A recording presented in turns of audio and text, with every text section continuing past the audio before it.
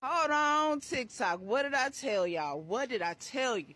We got a new one in the building. If y'all remember, that's where the black family used to stay. Now we got a new migrant in the building. I am not playing. This is not a game. This is very much real. You see, that shit ain't been fixed. But you can see we have a new migrant in the building.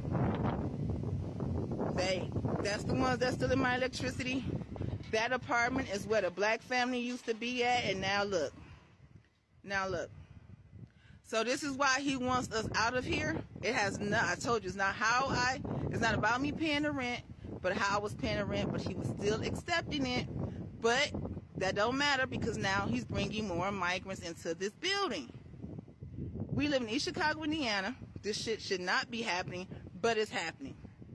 I don't know if this is their car. Yeah, that is. Oh, it is? Getting out of it.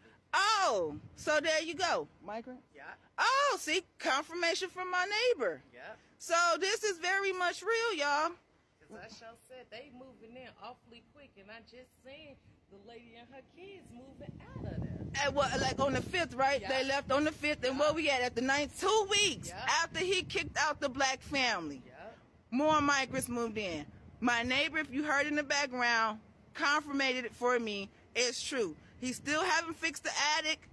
He still don't make repairs in the building, but yet he's steady moving in migrants. So you see the patio on the patio up under it.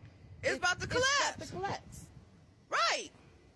But yet he's steady moving in more migrants. Yeah. So if you see this, if you can repost like you did before, I appreciate it. Share.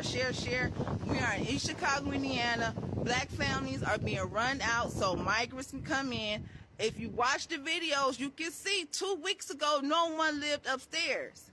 But now all of a sudden, people living upstairs. This is not a game. This is very much real.